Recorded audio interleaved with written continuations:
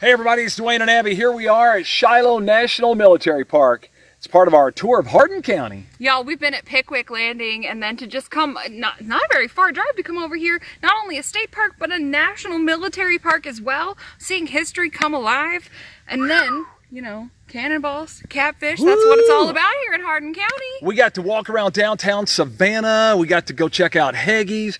We got to see the outpost. Just great Cherry food. Mansion, Beautiful. where Grant lived when he was here. Let me tell you, if you are looking for something to do with your family, whether it's water sports, great hiking, riding, American history, great food, bring the family to Hardin County. There's so much to do here. You can visit tourhardincounty.org like we did to plan your Hardin County adventure. For the love of catfish and cannonballs, tour Hardin County safely.